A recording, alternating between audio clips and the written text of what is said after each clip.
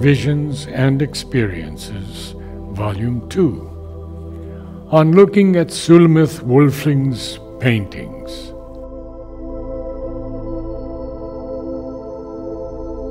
Here I lived among the Knights Templar, and she who is my wife was then my queen. It seemed that truth and right were clearer then. We dressed in blue and rode the fields of green to battle for a higher principle, and on our banners God, the shining cause. Life was simpler, and the evil known, malignant, dark, and treacherous, a force to be confronted, vanquished from our midst, and honor the seal and sanctity in man. Nature, the close companion of our days, supported us in her divine elan. Respect and charity were inbred traits. We wove our cloth and garlanded the fair.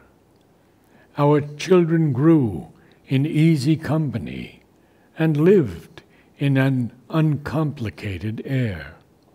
Yet there were those who kept within themselves, magicians, sages, keepers of the way, to whom the subtle healing laws were known, and the occult symbols of the night and day.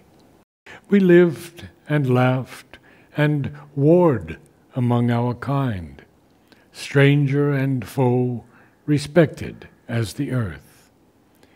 Evolving man, his inner consciousness, awakened to the reason of his birth, but partially in that early dawn, though in the East, 5,000 years before, rishis knew the meaning of the sun.